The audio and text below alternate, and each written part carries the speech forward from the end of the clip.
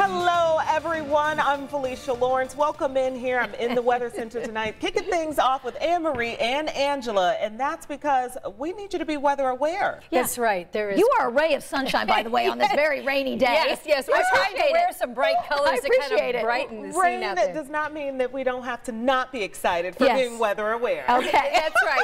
And if you look at some of the weather that we've had across the country, it's been kind of scary, you know, especially in Texas. Live Doppler 13 radar has been covered in green all day. It appears that it's going to be that way for some time to come, but nothing like the storms that we saw out of Texas this morning. Look at this tornado. This was forming in a store parking lot last night. Yeah, you see all that debris flying around and people trying to run inside the store to take cover. That's a very scary situation.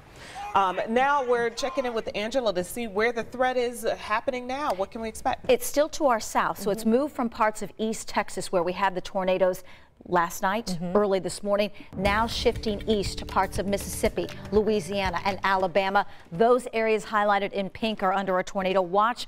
What you want to look for as we go west of this area, all of those like red circles, those are tornado reports coming out of East Texas, almost 24, and unfortunately the cleanup continues, and unfortunately the threat for severe weather continues across parts of the Gulf Coast. Luckily, just rain for central Indiana, but it's been heavy at times, so we do have some standing water, some slow travel expected, and the rain is expected to continue, as you can see with Live Doppler 13 radar. Heaviest pocket of rain right now, and actually a little bit of lightning now, just east of Bloomington, in between Bloomington and Nashville, just to the east of Ellettsville. We also have heavy rain in Martinsville, Greenwood, Franklin, Cloverdale, and Greencastle. Pockets of heavy rain and a little bit of lightning just north of Rushville. Our last local stop to the north, rain heavy at times, and this is forecast to continue over the next several hours.